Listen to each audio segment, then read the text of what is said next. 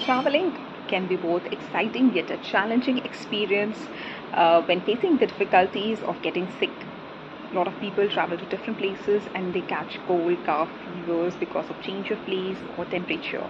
So, in order to minimize the chances of getting sick, uh, it's very important to take a proactive approach, and that proactive approach is to boost the immunity or the defense mechanism. So today let's talk about it. Myself, Dr. Ekta, and I've done my MD from West Bengal, Kolkata, and we'll be talking about immunity uh, today. And talking about immunity, it is the built-in capacity of the body to face the challenges or the environmental insult, to establish and regulate the immune responses.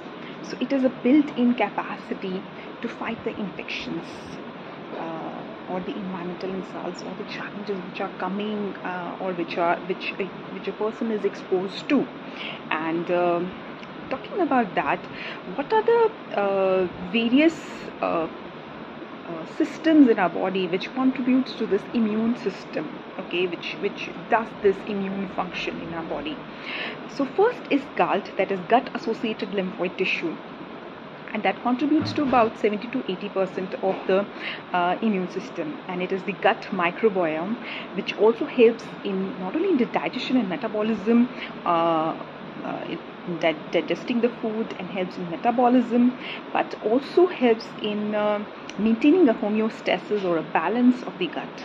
In order, like whatever you are eating, the food which you're eating, it contains the bacteria in it, and the gut has to be really very strong to fight that bacteria in the food, because that is daily your daily intake is there, and the gut has to be strong enough to fight the bacteria. So the gut associated lymphoid tissue contributes to about 70 to 80%, and it is the most important channel, or you can say that important part of the immune system and the immune responses. Now, the second is the thymus. It does has some role. And the third one is spleen, bone marrow, because it contains WBCs, and these WBCs are the fighter cells which fight against the infections.